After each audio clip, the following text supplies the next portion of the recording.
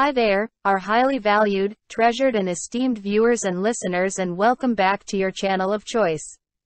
This video I am about to present was compiled by Dr. Nath Arua, a clinical pharmacist by training and profession who is the founder of Progressive Pharmacotherapy Consultants, the premier virtual clinical pharmacy institute for capacity building for healthcare workers.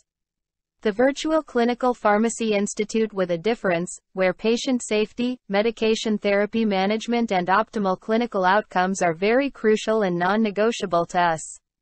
Here we seek to remain your premier source of crucial tips for high-impact pharmacotherapy services. So, on behalf of the Institute, I humbly urge you all to sit back and spare me part of your very precious time to share with you very useful tips which may prove very handy in your line of duty. I now welcome you all to part 419 of our pharmacotherapy series, which discusses neoplastic disorders and their treatment, general principles. The next case reads, BBC is a 39-year-old male with aggressive non-Hodgkin lymphoma, abbreviated as NHL.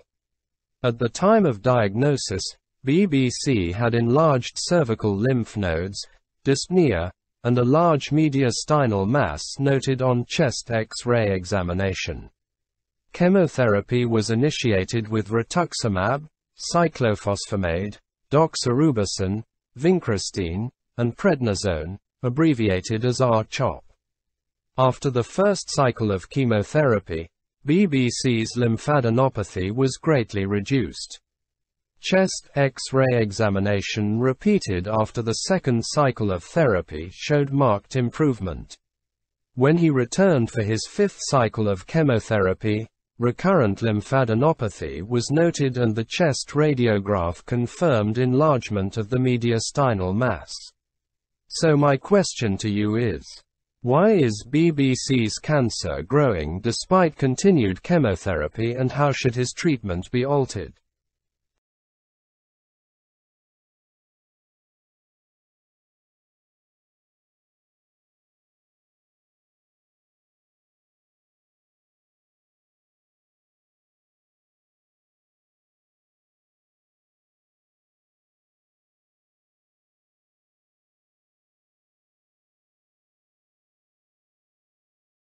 Most likely, BBC's cancer is now growing because the tumor has become resistant to the chemotherapy.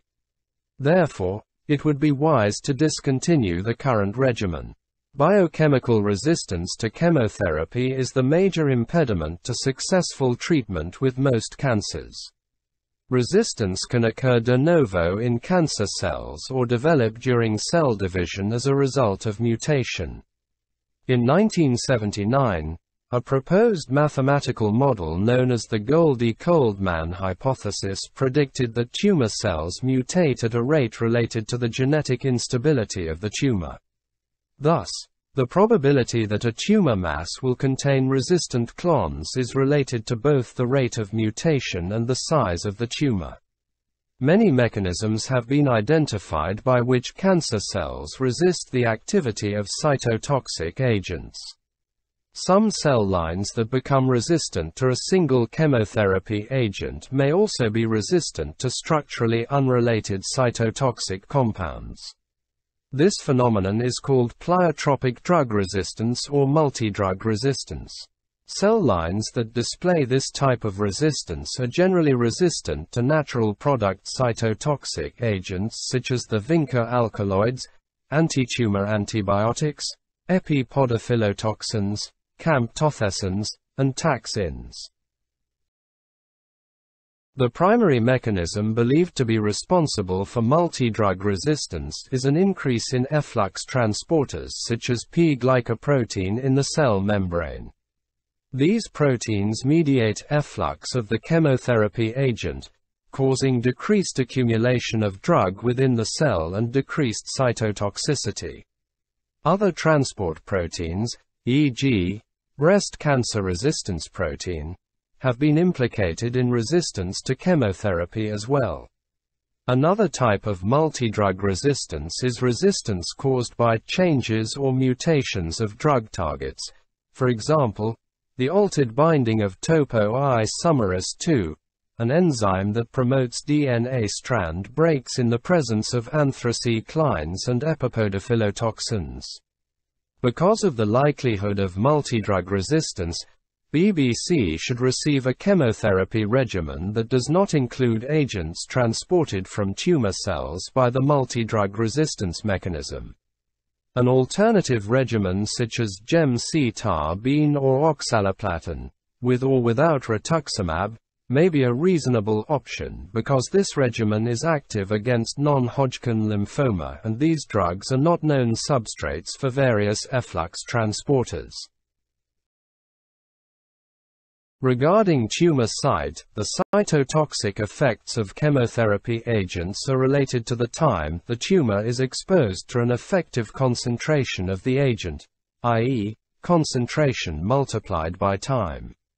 The drug dose, infusion rate, route of administration, lipophilicity, and protein binding can influence the concentration time product. Other factors, such as tumor size and location, can also critically affect an agent's cytotoxicity. As tumors grow larger, their degree of vascularity lessens, making it more difficult for agents to penetrate the entire tumor mass. Tumors located in sites of the body with poor drug penetration, e.g., the brain, may not receive a sufficient concentration to provide effective kill. Regarding pharmacogenetics, anti-tumor activity and adverse effects of chemotherapy agents are associated with the presence of genetic polymorphisms that can affect the metabolism and disposition of drug. The next case reads, KMK has newly diagnosed stage 2, bulky Hodgkin lymphoma. She initially presented with asymptomatic lymphadenopathy, night sweats, and a 15% weight loss in the previous 2 months. KMK is to begin chemotherapy today with doxorubicin, bleomycin, vinblastine, and dacarbazine. All of these chemotherapy agents have activity in Hodgkin lymphoma. So my question to you reads, why is it recommended that KMK receive all 4 drugs, rather than just one drug?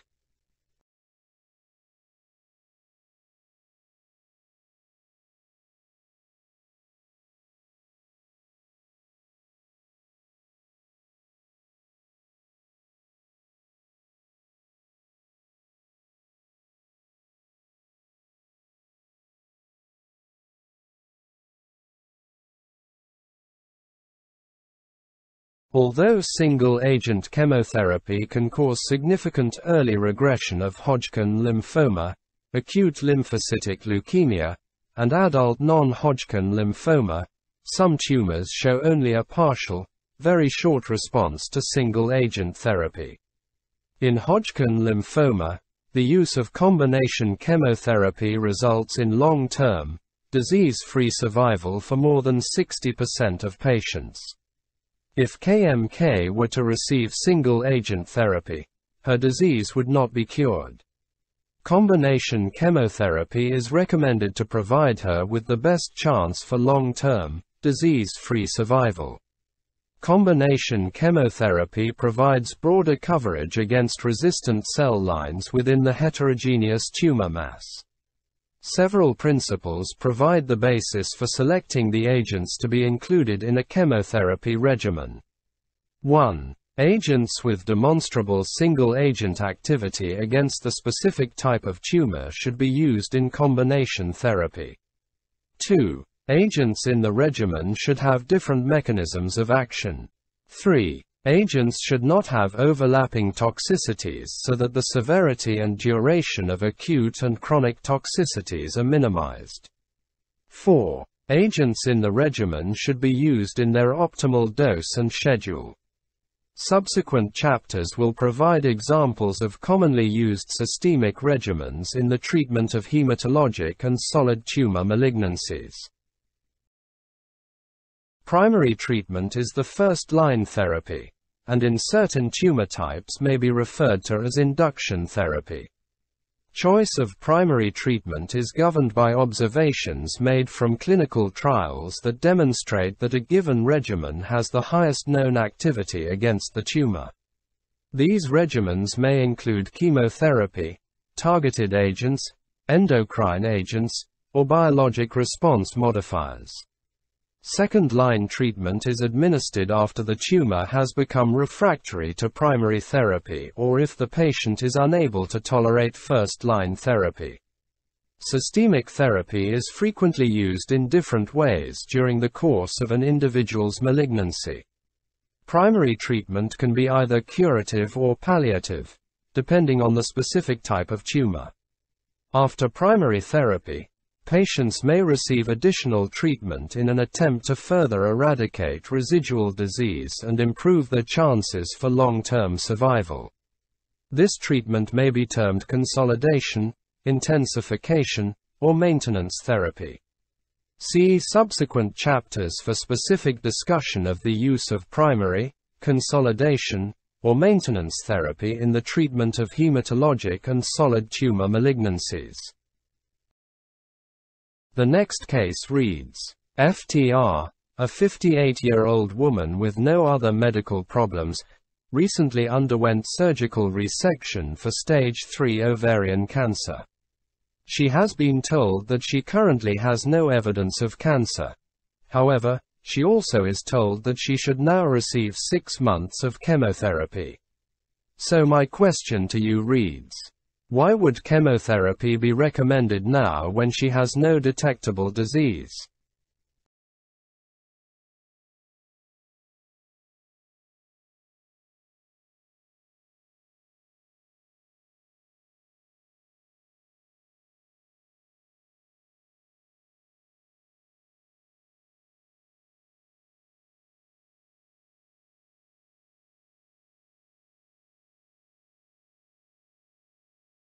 Micrometastases or residual disease may still be present in some patients after primary treatment. These patients have a high probability of disease recurrence, even though the primary treatment may have successfully removed all visual evidence of the primary tumor. To eradicate any undetectable tumor in these patients, systemic therapy after initial curative surgery, or radiation therapy, may be recommended. Systemic treatment administered after primary therapy, in the case of FTR, primary therapy was surgery, is referred to as adjuvant therapy. Because the tumor burden is relatively low at this time, adjuvant therapy should immediately follow primary therapy. For adjuvant therapy to provide benefit, the risk of tumor recurrence must be high, and effective agents must be available to eradicate the tumor. Adjuvant therapy is considered standard of care for some stages of breast, lung, and colorectal cancer, but it also has benefited selected patients with ovarian cancer, Ewing's sarcoma, Wilms tumor, and other malignancies. The duration of administration of adjuvant therapy varies depending on the type of cancer being treated and the drugs being used, but is typically several weeks to months in duration. See subsequent chapters for specific discussion of the use of adjuvant therapy in solid tumor malignancies. FTR will receive adjuvant chemotherapy with 6 to 8 cycles of carboplatin and paclitaxel. Because it is difficult to detect micrometastases or residual disease, it is a challenge to determine which patients should receive adjuvant therapy. To help with these decisions, clinicians frequently consider histologic and cytogenetic characteristics of the primary tumor that are associated with high risk of relapse.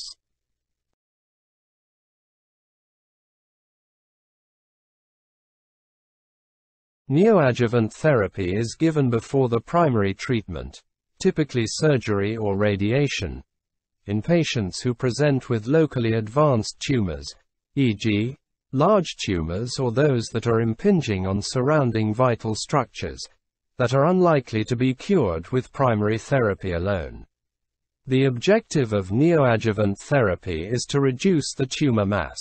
thereby increasing the likelihood of eradication by subsequent surgery or radiation. Neoadjuvant therapy also can lessen the amount of radical surgery the patient needs, which can preserve cosmetic appearance and function of the surrounding normal tissues. The tumor can be resistant to neoadjuvant therapy and continue to grow, however, making surgery or radiation even more difficult. Patients may also experience toxicities with neoadjuvant therapy that may delay surgery or impair post-surgical healing. Locally advanced tumors in which neoadjuvant therapy has been shown to improve survival rates include non-small cell lung cancer, breast cancer, sarcomas, esophageal cancers, laryngeal cancer, bladder cancer, and osteogenic sarcoma. See subsequent chapters for specific discussion of the use of neoadjuvant therapy in solid tumors. So there you have it, our highly esteemed viewers and listeners. That brings us to the end of this video. If it benefited you in any way, kindly remember to give it a thumbs up, to like it and to share it widely with your peers. Please leave your comments at the bottom. And if you haven't yet done so, I humbly urge you to subscribe to our YouTube channel. I would like to promise you all that the very, very best is yet to come. Thank you very much for viewing this video. On behalf of our senior colleague, Dr. Nath Arua, I sincerely appreciate your partnership, continued support and kind collaboration. We look forward to interacting with you in the next video, which will be part 420.